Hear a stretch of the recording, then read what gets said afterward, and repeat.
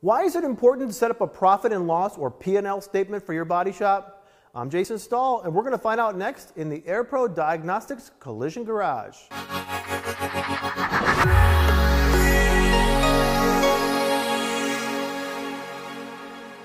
To set up the P&L, it's important to understand the different types of expenses and where they should fall on the financial statement.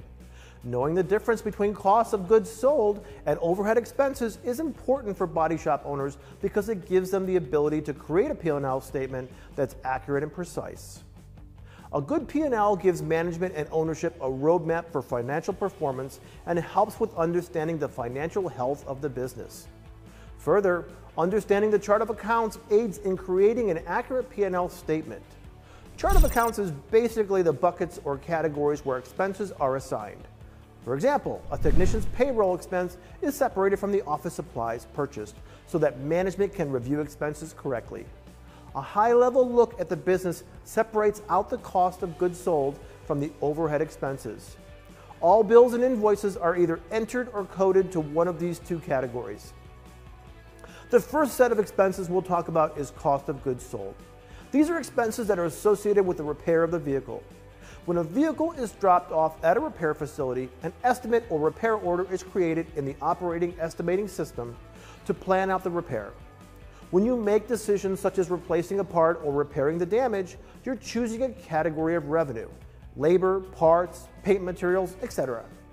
You order the parts or assign labor hours based on that decision, and the repair begins. The expenses are also broken out between categories: labor, parts, paint materials, etc. Typically, at the end of the month, the sales and costs are exported into the accounting system where the sales and some repair order costs are accounted for. Any expense that is part of the repair should be categorized as a cost of goods sold item. A rule of thumb is to add an expense category for each sales category. So if you have sales in labor, parts, paint, sublet, and towing, the P&L should also have those exact expense categories. The sales should be broken out into a minimum of 6 different buckets: labor, parts, paint materials, sublet, towing, and other. Within each sales category, there are subcategories, but they do not need to be broken out on the P&L statement. Having too many lines would be unnecessary for the format of an income statement.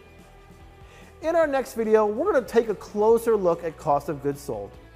I'm Jason Stahl from the AirPro Diagnostics Collision Garage. Thanks for watching.